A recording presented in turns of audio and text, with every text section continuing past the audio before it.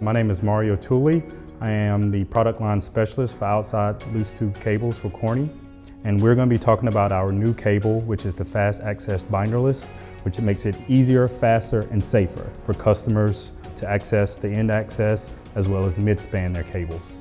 The customer base is basically anybody that wants to build any type of networks as far as LAN.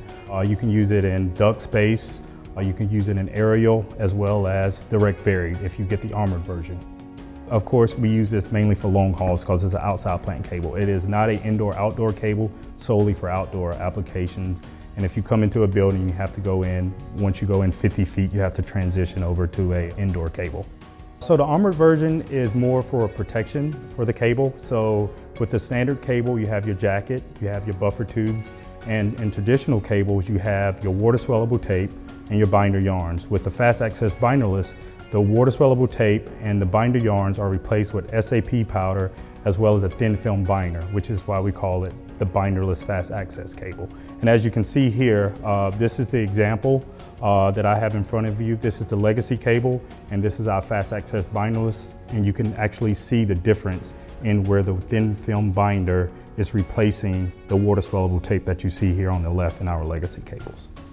So this is the armored version. The armored version, you don't have two rip cords that you see in the legacy version. You do have a rip cord, but the rip cord is for the thin film binder. As you can see here, the tools that I have lined up are the tools that you would normally use for our legacy cables that does not have fast access. And now those tools are going to be replaced with one tool that is not as sharp and reduces the chances of anybody getting hurt when they're opening up a cable. So the time savings is tremendous. When opening up this cable, it takes around 2 to 3 minutes, even faster, depending on experience. The legacy cable normally would take up 30 to 45 minutes, depending on experience. So we do use our SMF 2080 Ultra Fiber, which is a newer fiber for Corning.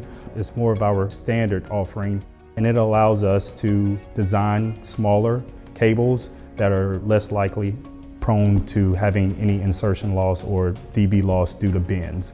And it's a G.657.A1 rated fiber.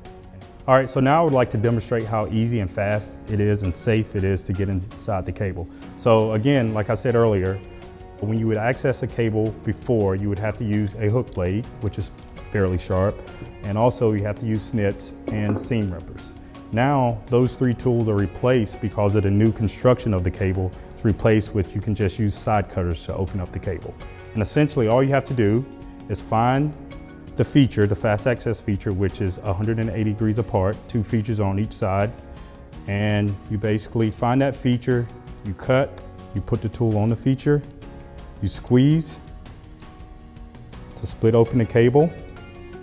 You can be fairly aggressive on the end of the cable when you're end accessing, because traditionally you're gonna cut around 3 inches off when you begin splicing.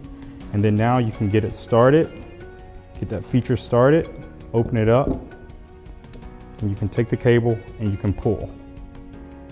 And that's what makes it the FastAccess. And as you can see inside this cable, you don't see the water-swellable tape or the binder yarns, which you can't see in here, but it's inside this cable.